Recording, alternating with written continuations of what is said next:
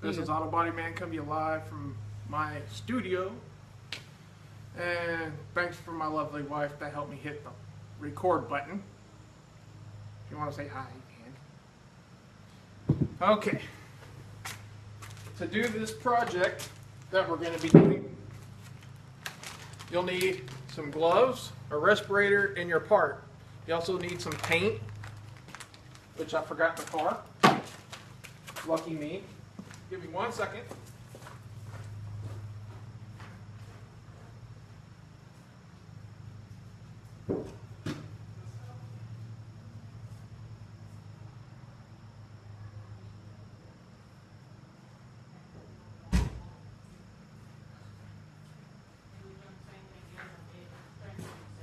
That's okay.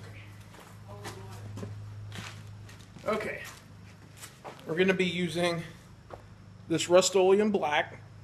I usually go to Lowe's to get these cans, but because I like the way that the tips are set up, and these are okay if you want to go cheap and the only place around you is Walmart.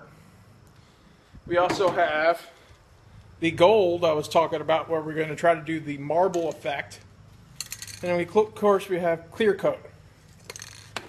So let's get into this project.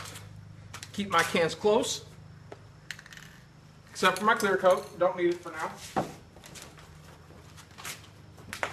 Let's show you what I did to the helmet already by prepping it. Now, remind you, I told you that I was going to show you what not to do on this project. First, we started out by doing the Bondo. If you look, I have this thing halfway taped off and masked off. Of course, the inside is masked off too, so we can paint this a solid color later.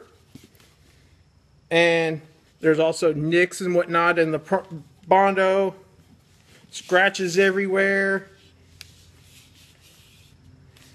and everything else like that. Let's see. Yeah, let's see if we can get that.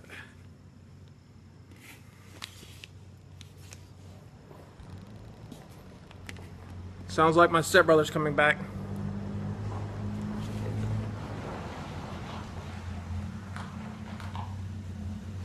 I had to make sure he didn't pull in the driveway because we're about to do hydro dipping and I don't want his truck to get overspray. I don't want your truck getting oversprayed.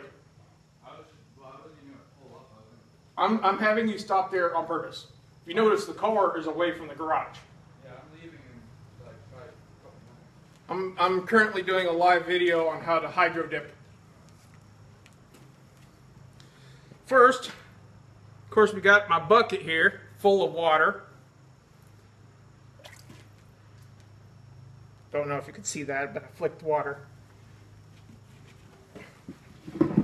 Normally when you want to do hydro dipping, you want some gloves that will actually protect all the way up to close to your elbows. So when you go to dip the part in, you don't get paint on your arms. Since I already know how to do this for the most part, because if you notice in one of my videos from a long time ago, I repainted this helmet pink, black, and gold. Well, the reason why I got the idea for the marble this time was because of the last paint job we did on the motorcycle helmet here.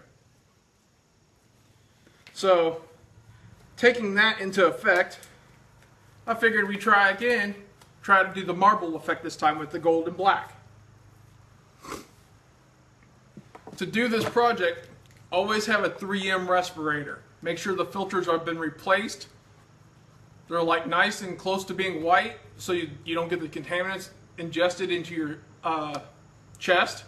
Because I do not want to hear about somebody being reckless and painting without a respirator, because it will harm you in the later years.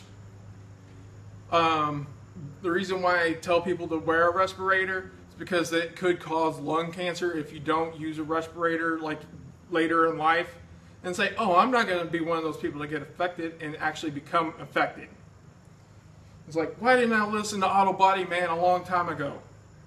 So let's get this respirator on, get it checked, and you'll notice I'll do a small test check, and it's basically holding my hands over the, and then breathing in, and then holding over the middle and breathing out. If it's a good seal, it will balloon up a little bit, and I can't breathe out. So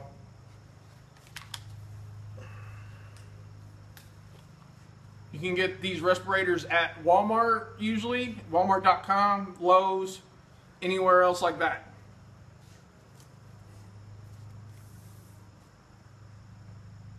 Good fit.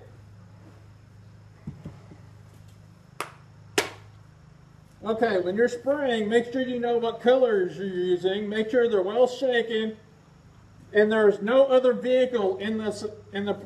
Make sure there's no other vehicle in the general area, because you do not want the overspray to change your color a different color. So I'm working with gold and black because I want a flat black. The reason why I chose this black is because it's semi-gloss and it's going to make the gold pop even more. So let's get these cans shaken up. And make sure when you're doing this, for the part you have, you got a bucket that will actually is deeper than taller than the actual part you're using.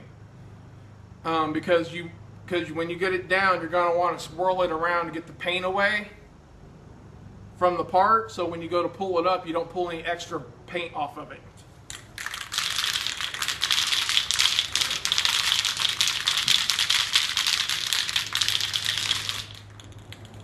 Okay, now let's get into it.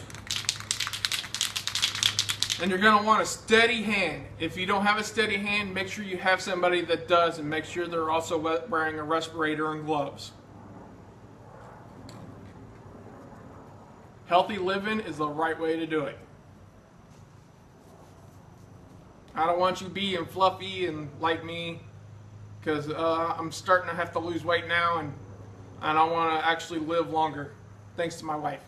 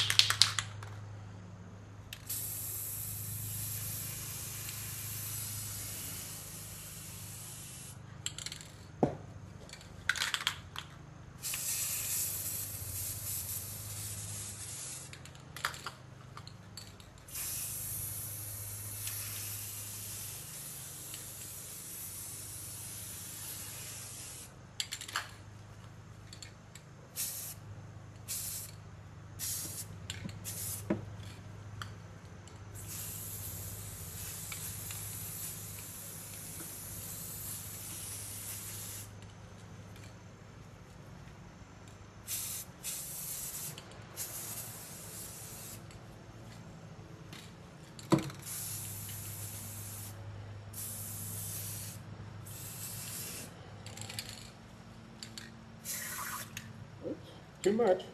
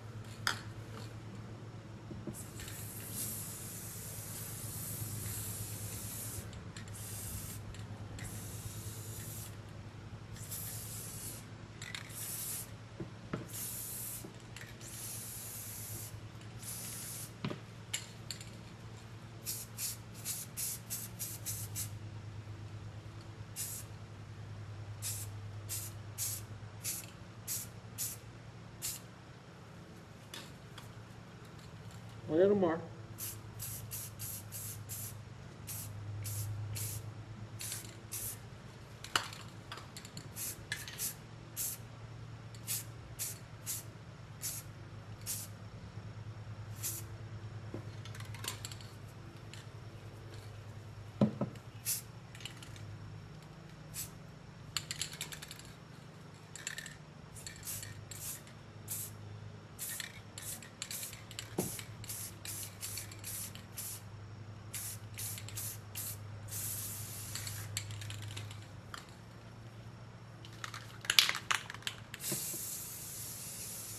There we go.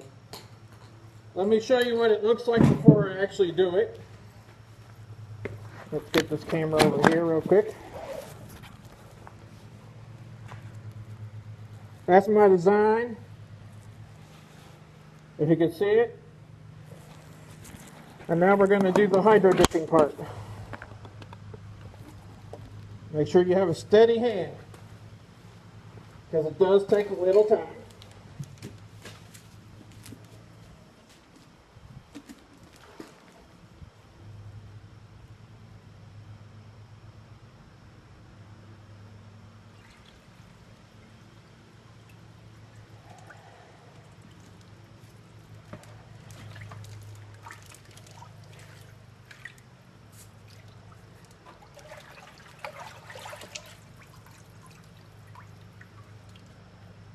That came out really good, for the most part. We're going to let this dry.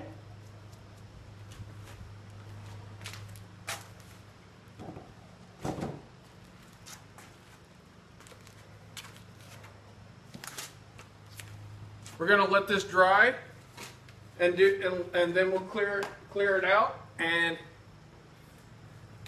that's really quick, right? The only problem is the prep work. Finding the bucket that you're never going to use again, or go out and buy one. Make sure you have gloves that come up at least to here, because depending on the part, you're going to want it to come up to your elbow. And next time I'll show you a how-to video on how to clear coat after you get it done. But since that's not our last step, we're going to also do a final color, and I'm going to let you all pick the color. Let's grab the colors I currently have. Let's move this bucket out of the way real quick. Okay, bucket's out of the way. Mind you, we still have the gold, black. Let's see, what's the other colors I got here?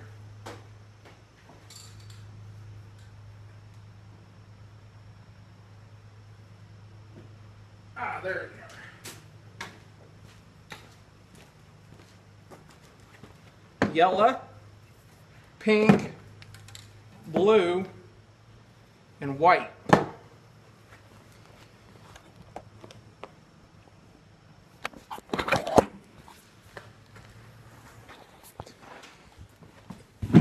Like I said, the colors that you could choose from for that solid stripe that we want to do on the helmet, we could choose between the white, the gold, the semi-gloss black, this ugly yellowish color here. Let's see if I can get it.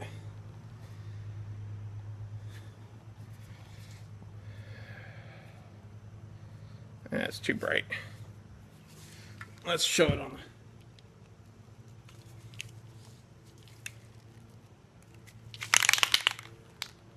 Apparently yellow's out of it. Pink. There we go. Pink. Blue. And that's it. Put it down in the comment section below to see what color you think best matches this this lovely helmet here. And that's what I'm going to leave it as, and show you what can do later. Just leave a comment down below if you like this video. If you do, please hit that like button, and I see you on another how-to video with AutoBodyMan, and I hope you have an auto body day.